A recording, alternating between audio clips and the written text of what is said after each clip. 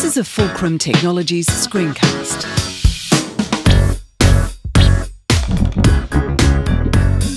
Hello there, I'm Rex Proctor. Thank you for joining me in this screencast. In this screencast, we're going to take a look at two features of the Cartesian feature set. The first feature is scaling, and the second will be traces. Now, scaling allows you to set up a grid resolution for your Cartesian button. Let's have a look at one.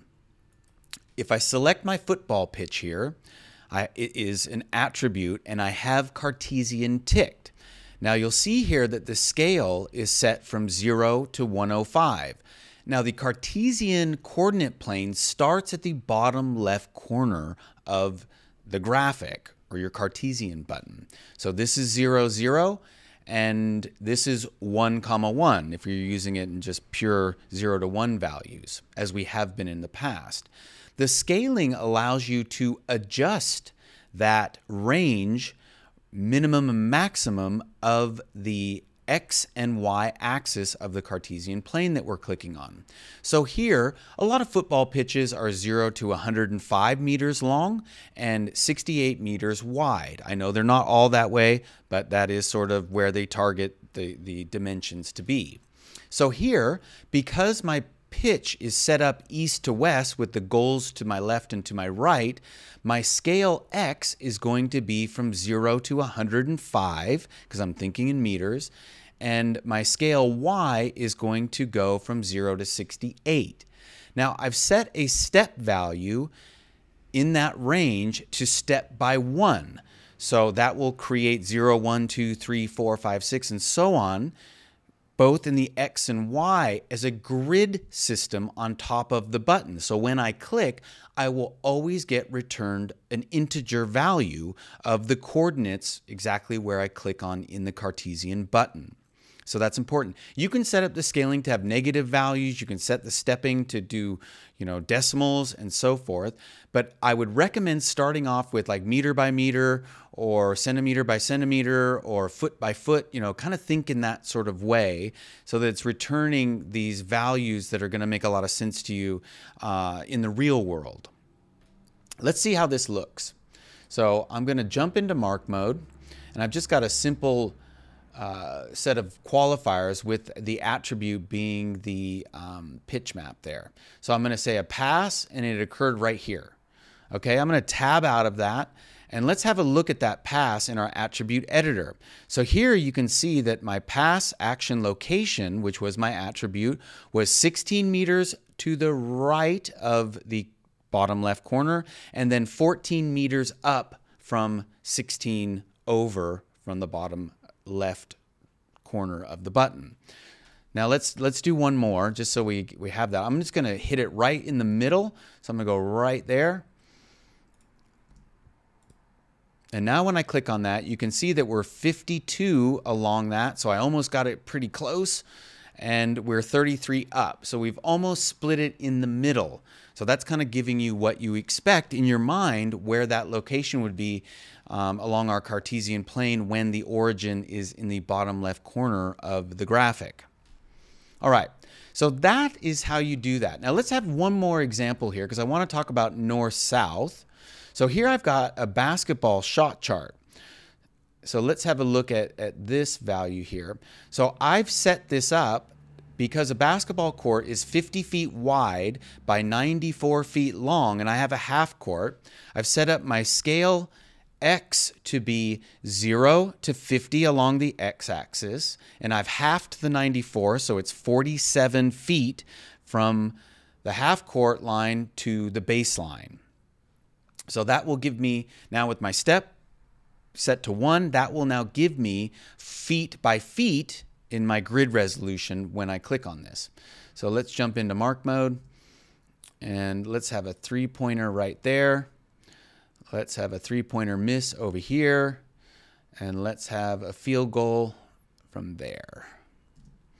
Now let's tab out, and you'll notice when I tab out that those little traces disappear. We're going to introduce traces next. and I click on that clip, it's going to show me each of those qualifiers and their X and Y location. Let's focus in on the last one here, which was 24 over, which is damn near cut 47 in half, and then it's 27 feet up from the midline here. So you can set up your resolutions however you like, but I strongly suggest that you kind of stick to using integers until you're more comfortable with those values and can kind of get used to it. Now, I teased the traces a little bit here. So let's go back into our football Cartesian one, and let's go to edit mode and have a look at the traces option. Now, traces show you where you clicked in the Cartesian coordinate plane on top of the graphic or your button. So let's set up a trace value for 4. Now that is going to show me the last 4 clicks, and the tail end will be cut off as we go to the 5th one. Now there are multiple options for how things are displayed while you're entering the Cartesian data. You have arrows, which show you the direction of where you were clicking. So that trace, it's going to give you a pointer showing, where the last one came from. And then we have arrows and lines. The lines are hashed lines that show you the connections between them. And then you have simple dots, and then you have dots and lines. So let's look at arrows and lines.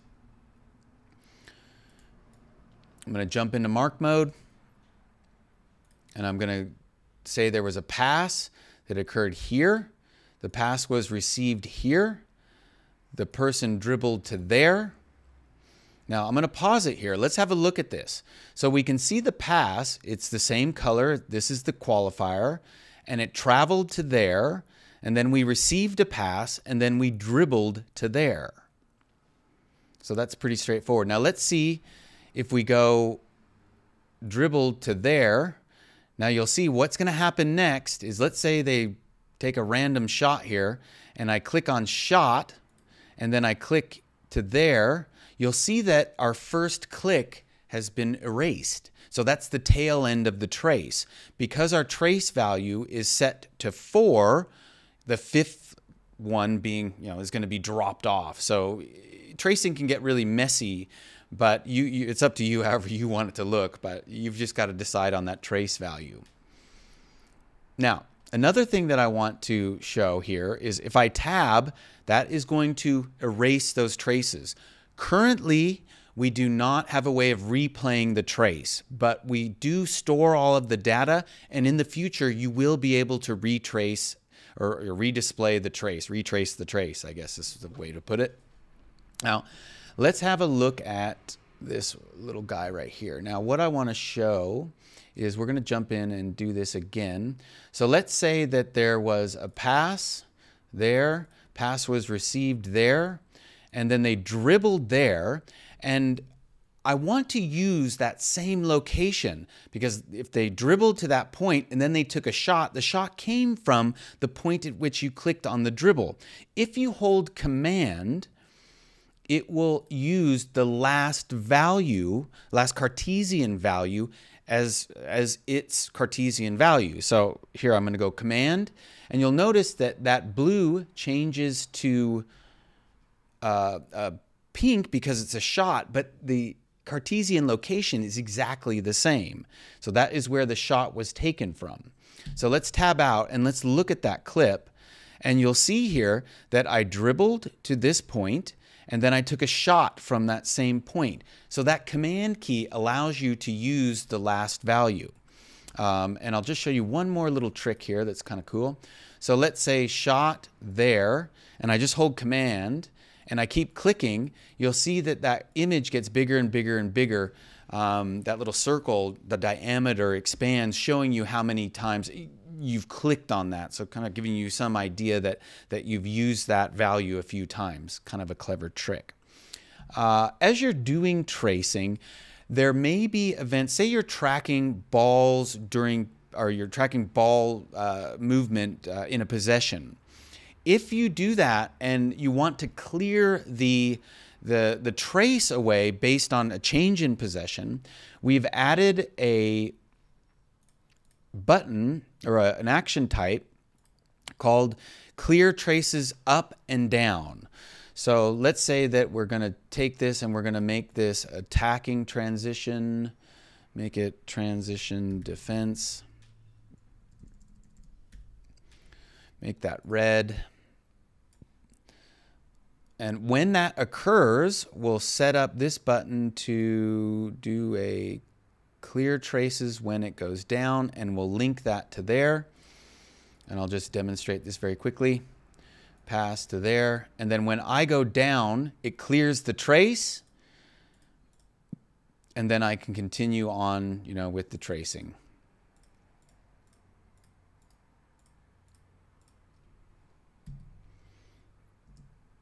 And that covers the scaling and the tracing for the Cartesian feature set. Thank you for listening and watching.